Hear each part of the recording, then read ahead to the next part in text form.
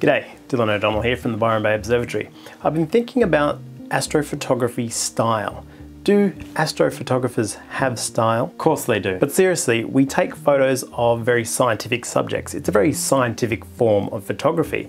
So if it's scientific, there should be an objective way of doing things. But when we review different astrophotographers, we do see them tend towards different styles. Now I'm going to go through a number of famous or infamous astrophotographers here on YouTube and in the wider astrophotography community.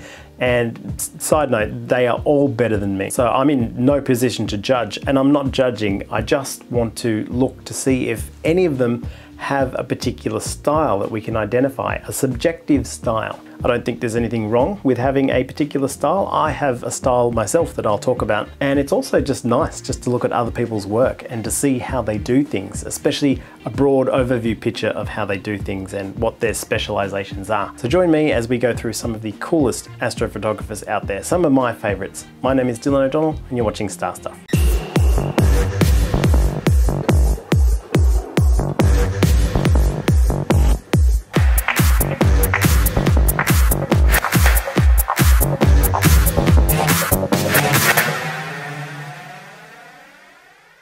This is the sound of the CEM60. It sounds like a Pac-Man game.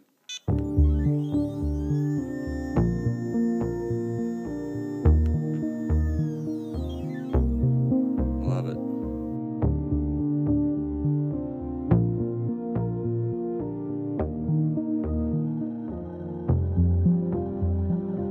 And synchronize audio. Here we go. Okay, so the first cab off the rank is Mark G. Now Mark G is a landscape photographer from New Zealand and his work is stunning. Now I know Mark, and looking at his work, which is incredible, I get this sense that he has a real cinematic kind of quality to his work, and literally as well, because he does this sort of stuff where he can do like time lapses underwater, which are absolutely mind-blowing. An astrophotography time lapse under and over the water. And he has this beautiful music behind the things he creates, and maybe that comes from the fact that he works at Weta Digital, but even his still images I find have this really cinematic kind of drama to them. The way they're framed and the way they sit on the page is just very cinematic to me. It definitely has that director of photography style feel to them. Now, if we compare this to another landscape photographer, Alyn Wallace, who's also on YouTube, Alyn's work is very similar in that he does these beautiful vista type landscapes. But looking through his gallery, I get a different kind of sense. It's not so much a cinematic quality. His photos look more like paintings to me. They have this really painterly touch. They're both soft but also framed in a kind of romantic sort of way. I'm not going to deep dive into all their galleries, but you should check all of these guys out. I'll leave all the links as I go. Now, do I have a style? Of course I do. My style, I feel, is very light. I don't like to push the black point very hard, so you can see there's not a lot of hard black in my work unless I'm trying to cover something up, which is certainly possible. But when I'm not trying to cover something up, I definitely have a kind of luminous feel about my photos. I don't try and go very high contrast with the colors. I don't push the saturation too much. I'd rather have a more pastel look to them and give more detail in the nebula themselves. Another photographer that reminds me a little bit of my style is Nico Carver. Nico's also on YouTube, and his gallery also has that same, if I just flick between them, he also has a very luminous feel to his photos as well. There's not very much black point being pushed here. You can see there's the blacks only appear in some of this solar work and lunar work and stuff like that. It doesn't, in the deep space images, he also likes to bring out the luminosity of the image as well, which I think is great. Now if I flick over to Trevor Jones is the same. He does have a few images where he's pushed the black point a little bit, but the overall style of Trevor's work from Astro Backyard is, I feel they tend towards the red a little bit. Now this may be a symptom of the fact that he is shooting from his backyard in a more light polluted area, so you do rely on the hydrogen alpha filter a bit more. Some of them are very well balanced, like this Pelican Nebula. He's got the blues coming through beautifully, and he has really high quality, high contrast work, but he doesn't push that contrast too hard, so you get more of that detail as well. Again, something I really like. Next cab off the rank, we have Antoine from Galactic Hunter. Now you can see he doesn't push the black point too much. There's just one or two here that have that black point pushed, but generally speaking, he's also quite luminous. He brings out a lot of the dust detail, and sometimes it's quite extreme. Like you'll see this Orion narrowband, complete star reduction here. It is quite a brutal image, but he is pushing that luminosity so you can really see all the detail from the wider area, which is a great technique. Despite that luminosity, the background is kind of a neutral grey. It doesn't tend towards red or blue or anything like that. That's definitely a more kind of scientifically accurate way of looking at the blackness of space.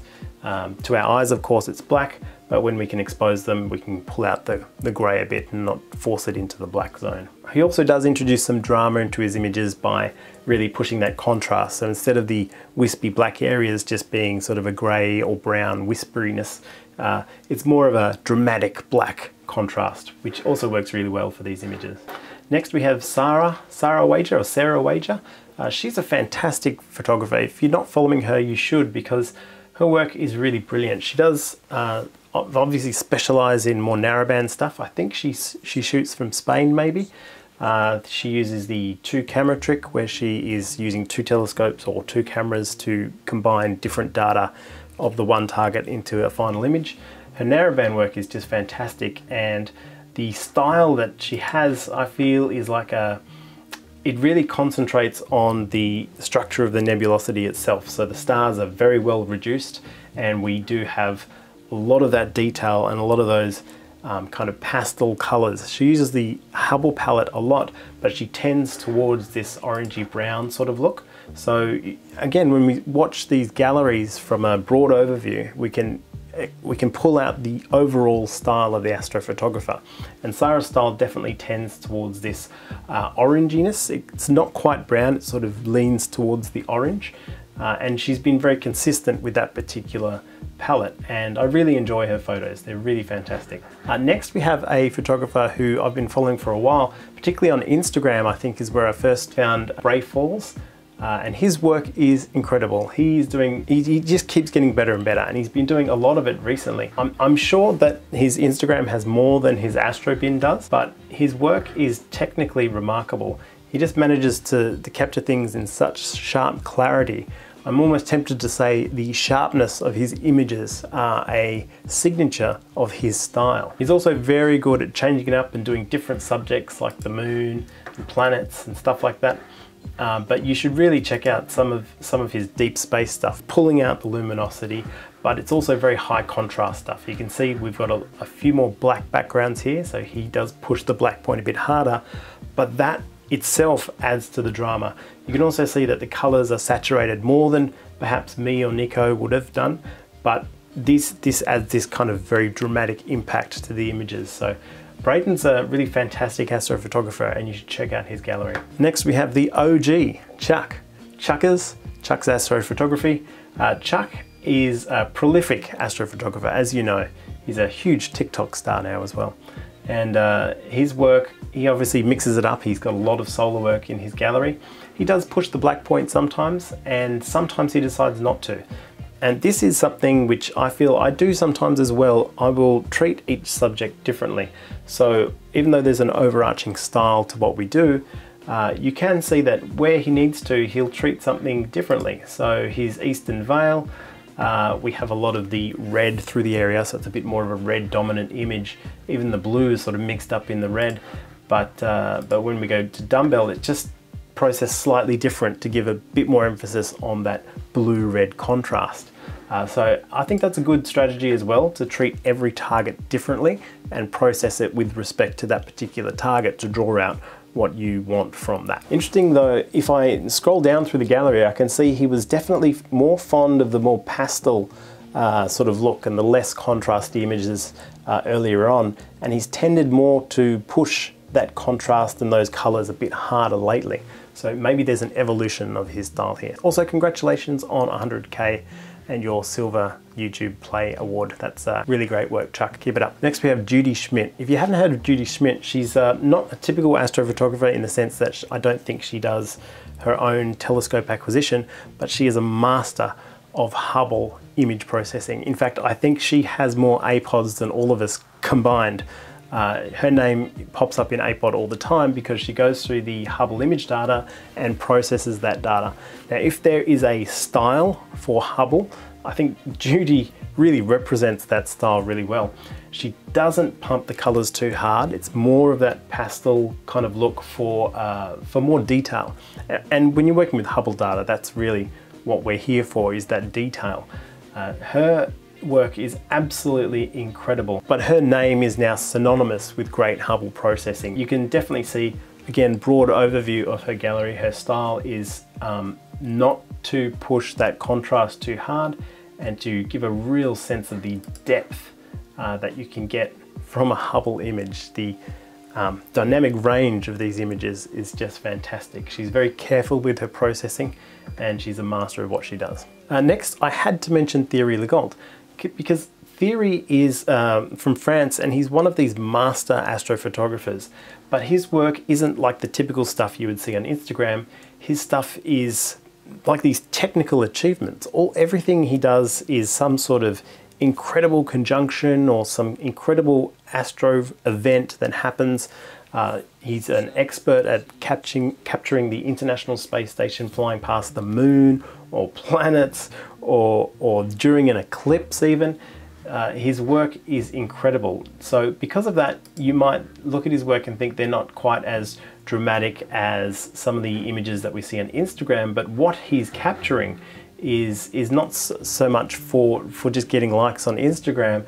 It's these incredible events. Look, here's the moon occulting Mars, and you can see he's captured the limb of the moon just across from the Terminator and Mars going behind it. It's technically impressive. Being technically impressive is something that Theirry is all about. He captures such high detail on the space station, both when it's illuminated or not illuminated. He's got a bunch of great aurora work. It's really an incredible gallery.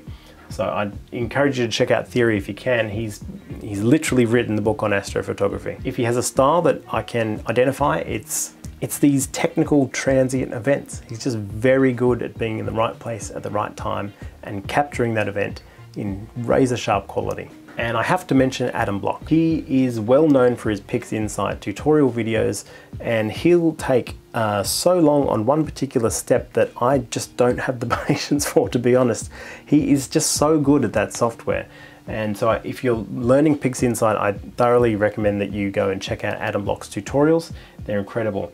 Now we can see in Adam's, unlike some of the other ones where we don't push the black point as hard, he does push the black point and he does pull out the colors, but not too much.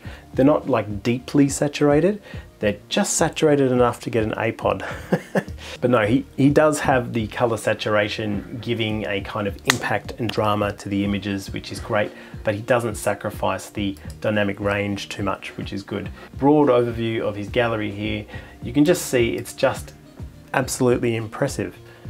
He manages to capture things really sharp, and that's one thing that I can say about Adam's style, is that the technical level of his processing really allows each individual image to just come across so clean and so perfect. If cleanliness is a style, I guess that's Adam Block's style. It's just really nice. So there you have it. Do astrophotographers have a style? Yes, I think they do, and that's fine. Now, if you go to the PixInsight website, and they have a question there about, is PixInsight a replacement for Adobe Photoshop? And the author of the answer to this frequently asked question really goes in hard about the difference between subjective and objective processing. And he sees PixInsight as the scientific way to process an image. But if that were true, all our images would look exactly the same, and there'd be one right way of doing things. At the end of the day, PixInsight is well used for astrophotographers all around the world to process the images whichever way they want. And the great thing about PixInsight is we can adjust the parameters and the algorithms that we want to use to get the result that we want and to treat the targets the way they deserve to be treated. So I think it's a bit of a null argument to kind of argue about whether PixInsight or Photoshop is the best program to use. I tend to use both of them. I do my stacking and averaging and image calibration and all of that in PixInsight. I get things the way I'd like them to be, as scientific and objective as possible. But when it comes to treating the image with my own brushstroke, with my own style as an astrophotographer, I do go over to Photoshop and I do adjust those levels and shadows and tweak the image the way I'd like. And that might be unscientific, but we all have our own style. Perhaps Judy Schmidt is probably the best, most scientific one, processing Hubble data, and she doesn't stretch those colors. I think hers is a great example of how we can go more towards a more scientifically accurate but also aesthetically beautiful image at the end of the day. But I don't think I'm going to lose any sleep worrying about whether my images are more scientific or not. If I was in this for the science, I wouldn't be doing pretty pictures anyway. Pretty pictures is the gateway drug to the science. That's it. I hope you enjoyed this episode of Star Stuff. My name is Dylan O'Donnell, and remember, everything is meaningless and we're all going to die.